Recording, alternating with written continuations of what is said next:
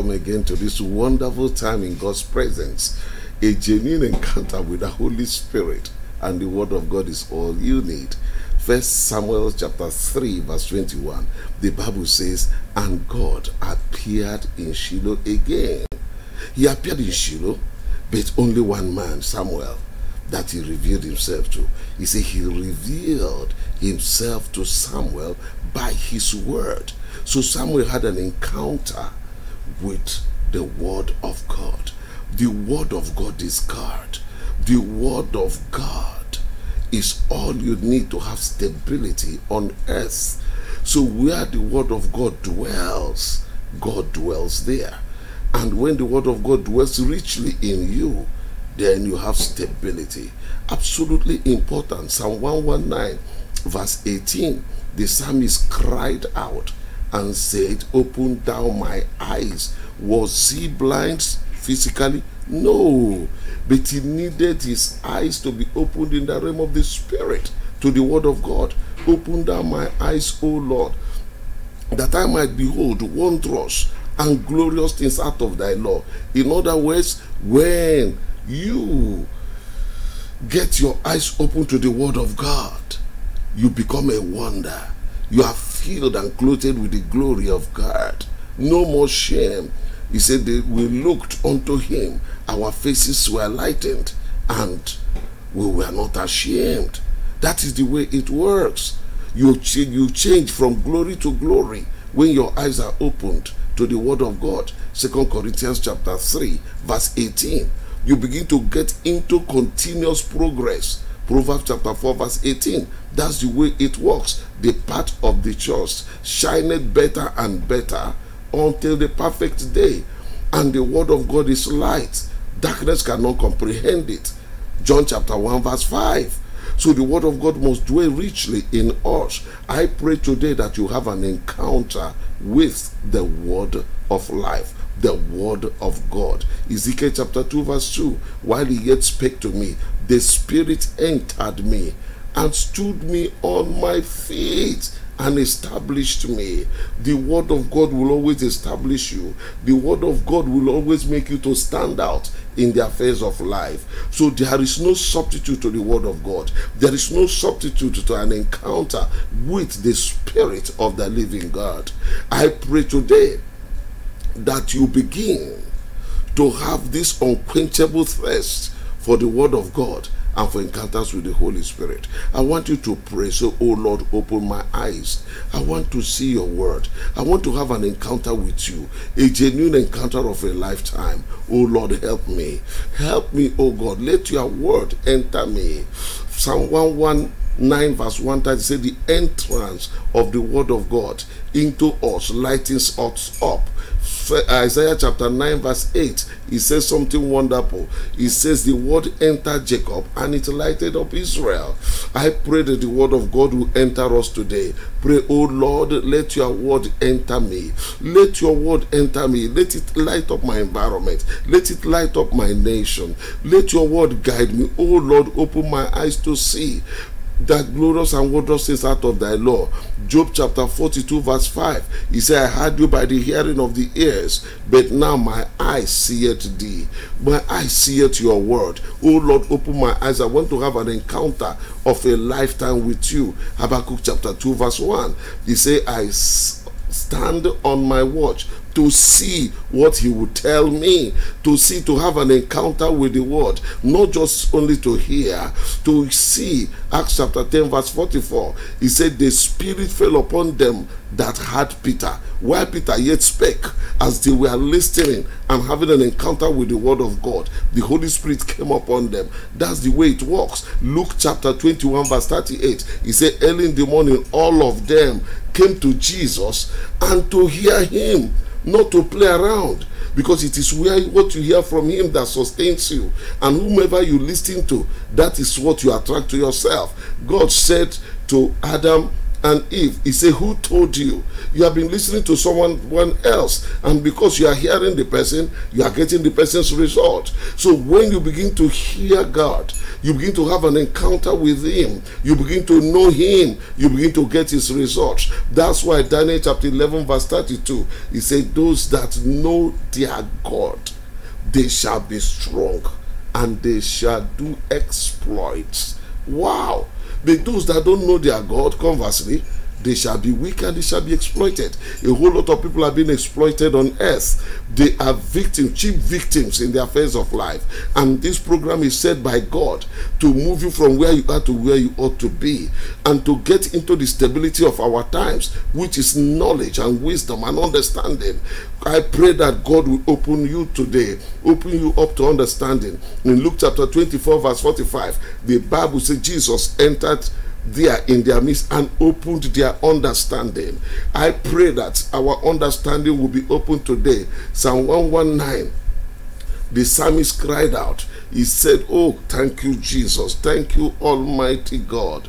Psalm 119, he says something, 144, he says something very important. He said, psalmist said, give me understanding that I might live. In other words, if you don't have an understanding of the issues of life, of the word of God, of the pattern of God, of the will of God, you will become a loafer in the affairs of life. You just merely exist. You become a wanderer, a vagabond in the sphere of life. You will not be able to occupy your space. And Jesus said, occupy till I come. I pray today you have a genuine encounter with the word of God. I pray today that you will allow the word of God to enter you. I pray today you will not be distracted from the purpose of God for your life. And I'm praying for someone over there. As you are there today, the word of God shall enter you. The word of God shall enter you. The word of God shall enter you. The light of the glorious gospel shall shine upon you. In the matchless name of Jesus. Rikatapuri kotozo prede. Regada broshokoto pragataya mahunto. Zikrepo shakata prakatu. Rikete perikata. Rebo shakata rikredeya. Ribroshotozo preketezete. Rakata prekeshoto zebaya.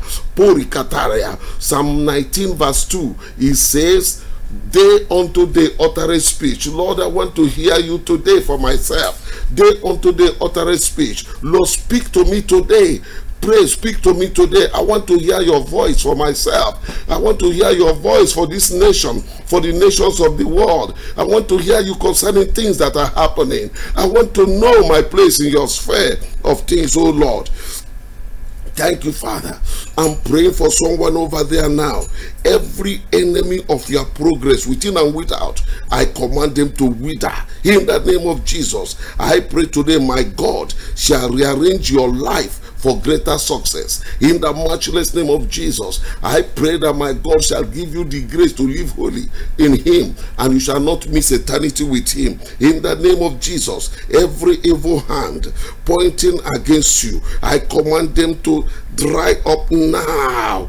Every wicked agenda for your life, I bury them today. In the name of Jesus, every river in your place of birth, I command such to release your virtues and dry up. In the name of Jesus, every satanic ritual targeted at you, I command them to backfire. In the name of Jesus, I pray today that my God shall contend with them that contend with you. In the name of Jesus, every negative dream shall not come to pass in your life. In the matchless and most powerful name of Jesus, every satanic battle at the age of your breakthrough, I command them to die today. In the name of Jesus, I pray for you today.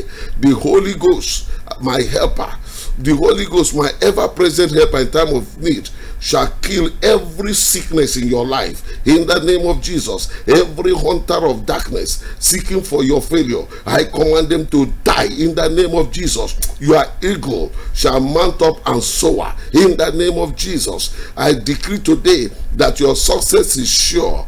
I decree today that your success is sure. Though it tarries, it shall surely come. In the name of Jesus, no matter what people say, my Father is the winner. Therefore, you shall surely win in the affairs of life. In the mighty name of Jesus, every intellectual enemy boasting against you, I command them to become foolish in the matchless name of Jesus. Every evil genius boasting against you, I command them to be wasted in the name of Jesus. River of your life, I command them to flow into breakthroughs in the matchless name of Jesus. I pray today that my God shall give you the key to unlock your treasures in the matchless name of Jesus. Wherever you are, receive the keys. Receive the keys now. Receive them in the name of Jesus. I decree today, you ragada brobobu shoto robrabaderidia ropopopo shetere brabaderidia,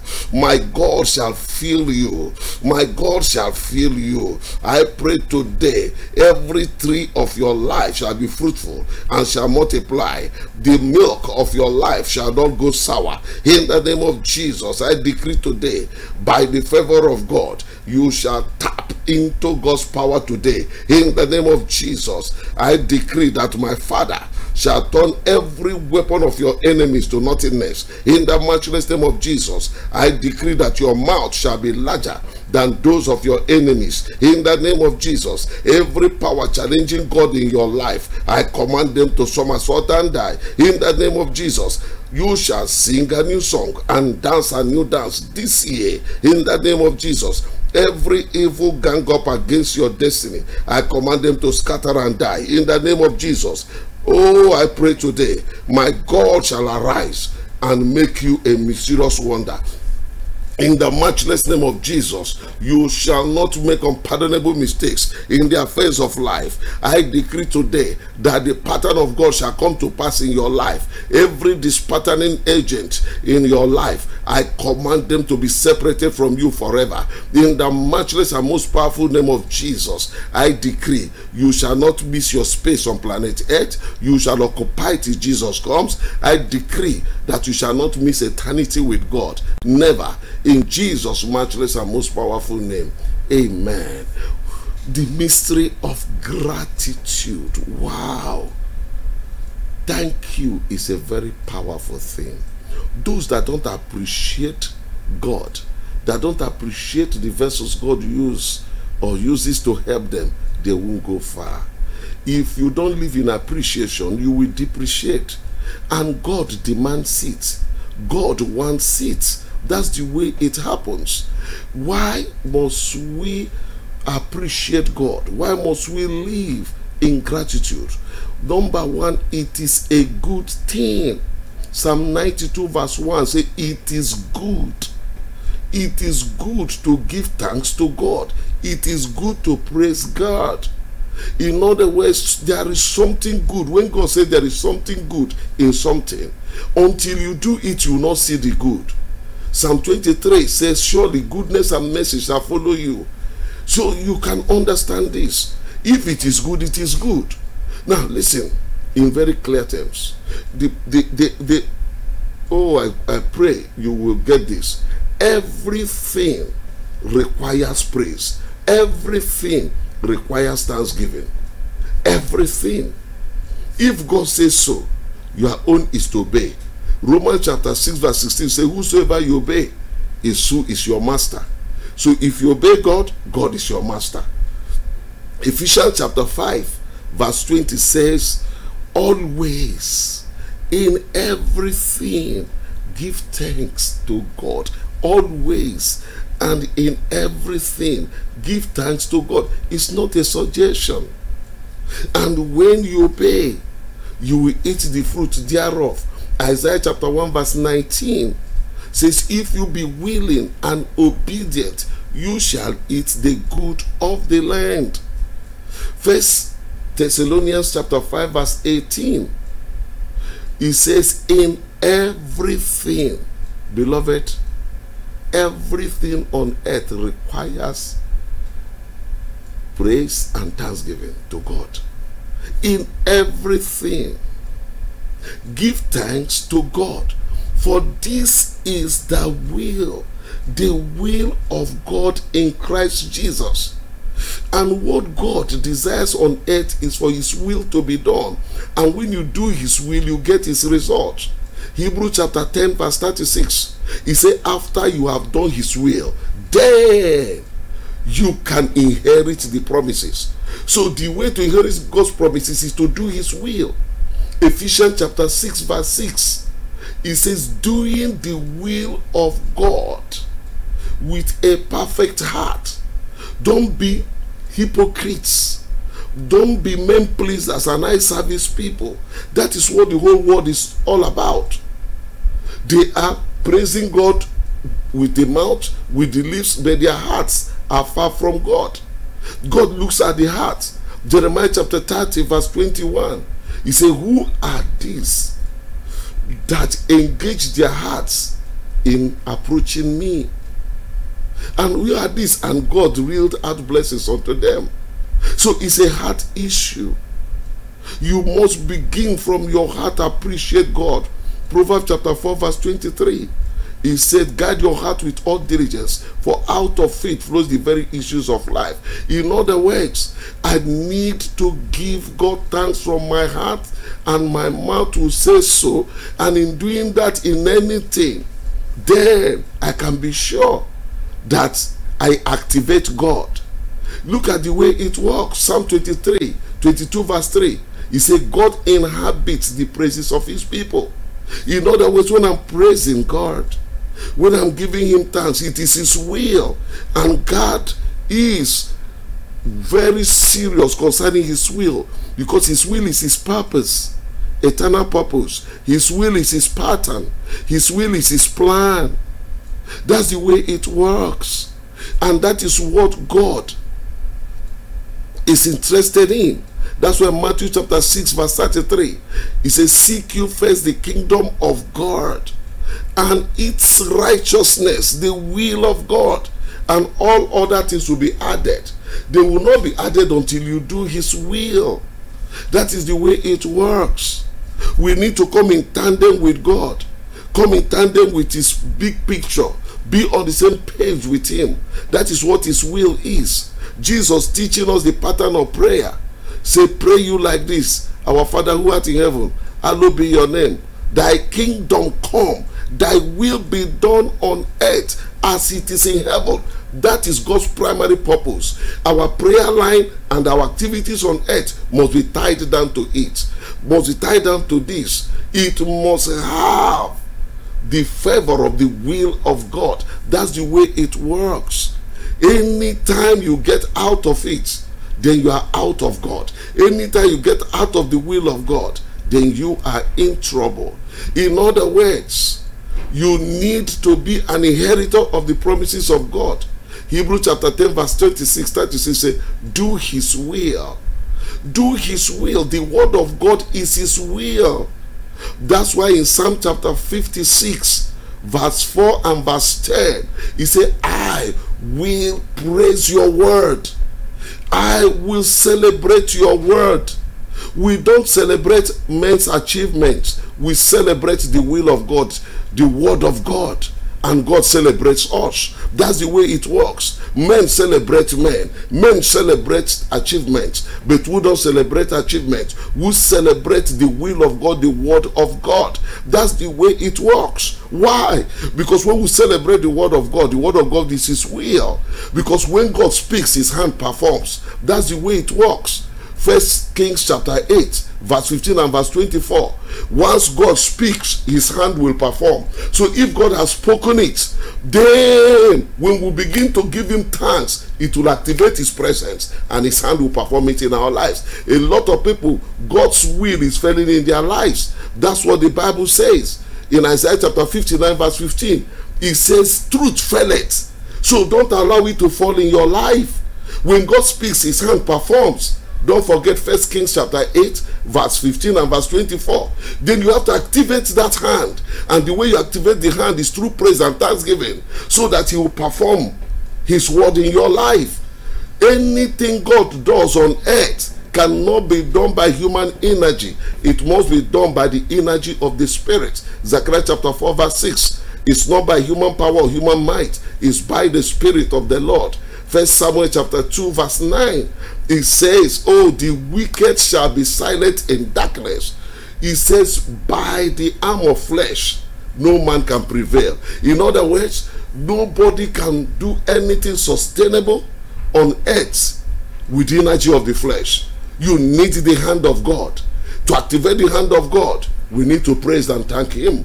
And when we praise and thank, he will inhabit it. So you need to provoke the hand of God. You need to provoke the presence of God. And in the presence of God, there is fullness of joy. When the presence of God comes, his truth will be activated, and truth will not fail. I pray the truth of God will not fail. It's failing in many people's life. That's why that Isaiah chapter 59 verse 5, he said, truth faileth. Why? Because there was no intercessor, nobody to stand in the gap and praise God and do the will of God and to activate the will and to provoke his hand to come to work. And God was displeased that there was no man. So that is the way it works. God is looking for a man. Ezekiel chapter 22 verse 30. He said, God is searching for that man. May you be that man. May you be the man that begin to live a life of praise and thanksgiving to God. It's a mystery, the mystery of gratitude. What you can live in joy, you will see many things will begin to happen just effortlessly in your life. That's what the Bible says in 1 Thessalonians chapter 5 verse 16. It says, rejoice forevermore. Philippians chapter 4 verse 4 verse 6. It says, rejoice, rejoice. I say rejoice. Rejoice. It doesn't matter whether things are working good or they are not working good, but just rejoice. God will make them to work together for your own good. Romans chapter 8 verse 28. I remember this song, and wonderful song. You have heard me sing it a couple of times. Shout hallelujah anyhow. Don't let that problem weigh you down. When that problem comes your way, when, not if, it must come.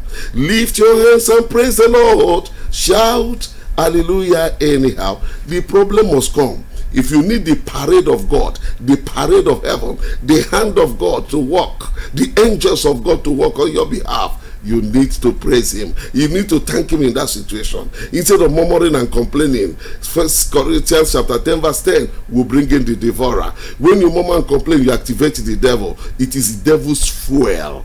You are giving the devil fuel. When you go into unforgiveness, bitterness, complaining, murmuring, and all the sins of omission and commission, you are giving the devil fuel, and it's against you. You are destroying yourself. Ecclesiastes chapter 7 verse 16, he said, why do you destroy yourself? Verse 17, he said, why should you want to die before your time? I pray that you will not destroy yourself. Go into this mystery of thanksgiving. Begin to thank the Lord. It is his will. It activates him. It makes his hand to come to work. Remember that 1 Kings chapter 8 verse 15 and 24 said in clear terms, he said, God has spoken, his hand will bring it to pass. And the one that is interesting much to me is Joshua chapter 21 verse 45. He says, there faileth not aught of anything that God spoke. He said, all came to pass. May that be our portion. As we begin to praise him, God will make those things to come to pass in our lives. All the good things he has spoken concerning us, all the good things he has spoken concerning this time and generation, in the matchless name of Jesus, may you live a life of thanksgiving, of praise. I pray that today you will not miss God.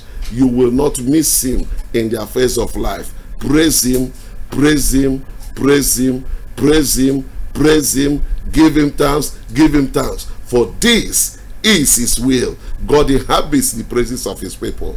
Anytime you are joyful, oh, many things will be happening in your favor. Joel chapter 1 verse 12, he says, when joy lacks in your life, dries up, everything will dry up. You just be walking and walking, everything will dry up. Remember, rejoice forevermore. Thank the Lord. Thank the Lord. Fulfill his will. It is his will that you rejoice. You resemble him when you rejoice. Psalm chapter 2 verse 4 say, he that sitteth in the heavenly places shall laugh. So whom do you resemble when you are complaining and murmuring? Just give God thanks. Give God thanks. May you receive the grace to give God thanks and enter into the mystery of gratitude than to go into ingratitude and destroy yourself. Remember, it is loving God. It is loving people, touching lives positively, and serving our God. I am Fresh Fire. We are missionaries on assignment to connect the whole world with His love and His presence. Thank you. Hello there. Are you worshiping with us for the first time? Congratulations! You are most welcome into this great gathering. This is no coincidence. We believe that your steps were ordered by God and He has a plan for you. You are now a candidate of God's revival. We are a generation called to worship the one true God. We do this in spirit and in truth, in kindness and in love, preaching and teaching the Word of God by the power of the Holy Spirit. Here, your mind will be renewed as we connect you to God's presence, and you are now transformed into a giant of a strange order. Welcome home.